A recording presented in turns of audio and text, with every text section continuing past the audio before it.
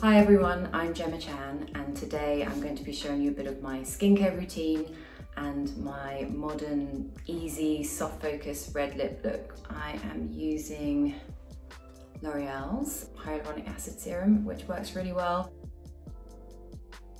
I had quite a late night last night. I haven't had much sleep, feeling quite tired, but hopefully I'm gonna wake up my face a little bit. My secret weapon is a caffeine eye cream.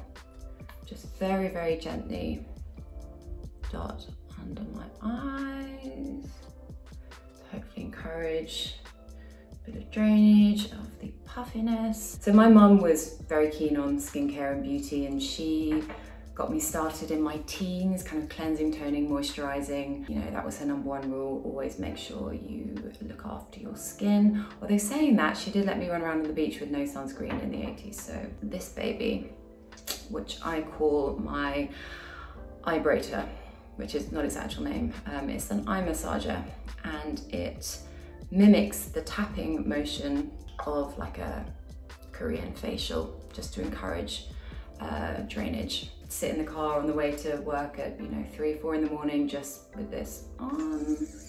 It does that thing which looks quite aggressive but actually feels pretty nice.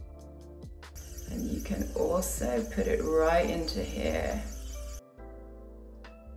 Roller. This one is by Joanna Check. Usually I like to start with my neck. I will go like this, down the sides, bring it in. When I've finished with the rolling and all of that business, I will moisturize. If I'm going to an evening event, don't have to worry about sun's gone down. I love this one, which is an Augustinus Beta.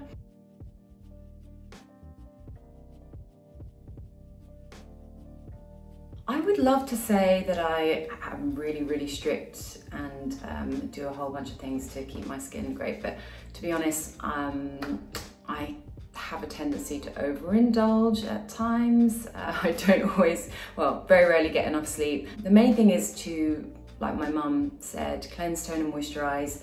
She's saying that. I have once woken up in the morning with a wipe stuck to my face. I obviously passed out in the middle of taking off my makeup, but there we go, at least I made the effort. Beauty for me it's about self-care, it's about having some time for yourself during your day. You know, in the past, I think the beauty industry has been very much focused on, preying on women's insecurities and, that not being such a great thing, but now it's much more the messaging, and I think it's getting through that it's about time for you. You don't have to do it for anyone else. It's okay to take care of yourself. It's okay to give yourself that time. Very important to prepare if you're doing a lip later is a lip mask or a lip balm. I'm loving this one at the moment by Laneige. Foundation, using a Bobbi Brown foundation, which I find lasts really well. My main thing is I don't usually like to wear any base on my forehead. Just use it where you need it. Just kind of where you need to just balance out the complexion a bit. So I have a little vein here that I just go over. The other thing you can do if you don't want it to be too heavy is you can mix this with your moisturizer. So I learned to do my makeup, I think probably from watching my mum in the first instance. My mum loved Princess Diana and had she had every single one of Princess Di's hairstyles at various points in the 80s and 90s. Yeah, it was a lot of hairspray, a lot of Elna involved. Concealer, Laura Mercier. When I was growing up, it was a pretty homogenous idea of beauty and advertising and the media. There's definitely, thankfully, more diversity, more inclusiveness, and a celebration of the whole wide variety of us. We come in all colors, shapes, sizes, all of it. And the more we see it, the more we just realize that is beautiful. And there's not just one idea of beauty. I also use a corrector in Bisque Bobbi Brown. It works for me because it has a kind of slight peachiness. So I like to just pop it on there. Yeah, I don't like to put concealer too far up to the lash line. I find it kind of closes off the eye area. So, you know, I try and keep it kind of just where I need it. A little bit of touche éclat. So I use a mixture of 2 and 3. So again, just if you have any little shadows, little powder. Addicted to this classic Tom Ford bronzer, and I like to just, someone told me this is called a temple drape. I know some people like to kind of do it in the hollows of their cheeks, but for me, I think it looks just a little bit more natural, kind of on the cheekbone where I would tan. So I used to be such a sun worshipper, love to sunbathe, obviously terrible for your skin, so I miss it very much. Love these Swish and Pop Charlotte Tilbury's. And then I like to wear it quite high. So as we are gonna do a bit of a lip, I'm gonna keep the eye relatively simple. I've got some eyeshadow, and I'm gonna use this one here, and we're just gonna, so I bring it up quite high and just do a wash over the whole lid. I'm going to use this shade here, and I'm just going to do a really, really soft bit of definition. And I use quite a big fluffy brush. Blend it up. I'm going to go in with the same colour. Everyone has their own preference. I like to use dark brown eyeliner. I find, oh look, black is very dramatic. You know, it's full on. For this look, I'm going to go for something a little bit softer. I like to do a little flick at the outer corner. What I like to do is to use a cotton bud just to soften the edge, so it's not a hard line.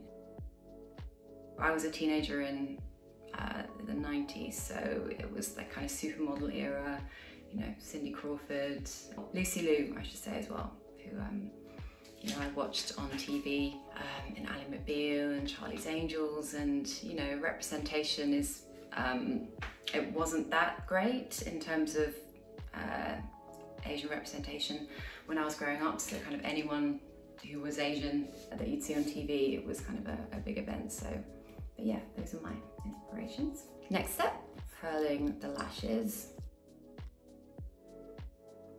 Mascara. This is Lash Paradise by L'Oreal Paris, the waterproof black. So I like to do bottom lashes before the top. And the key thing for me is, I think, wipe off the brush. Just too much on the brush, you're gonna have clumping issues. Little zigzag all the way through.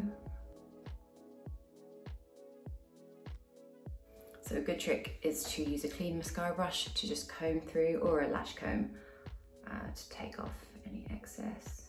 And then if there are any clumps at the end, it's good just to pinch the ends. Just gonna brush a little bit through.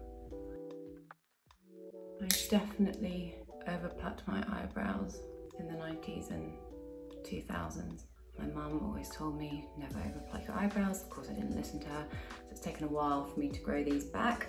So if I feel like I need filling in, which I think I'm okay today, I use a little eyeshadow, trusty brush, and just gently fill in the gaps a bit. Brow setting gel.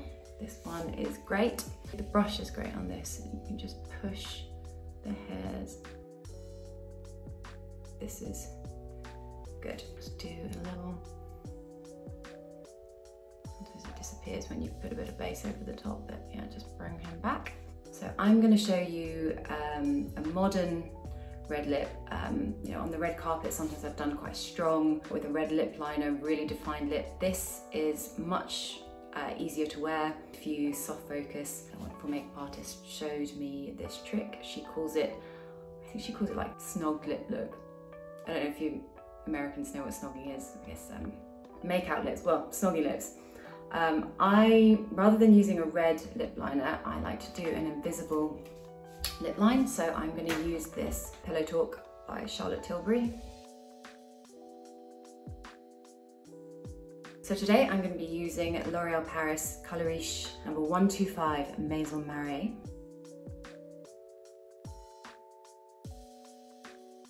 There we go, got a good amount on just in the center, lips together. And then the trick is we use a fluffy eyeshadow brush and we just gently buff out the color. So again, we're not taking any hard lines. It's going to be really soft focus. The great thing about this is a really easy way to wear a red look. I'm not going to be worried about it smudging, ending up over half my face, even if I've been wearing a mask. Don't really want a Joker situation going on. I'm just going to knock up the blush now that I've got the eye and the lip on. I think I can go for a little bit more. Final step, I have been using this Makeup by Mario highlighter, and I am just use my fingers, take a little bit on there. I'm just going to put a little bit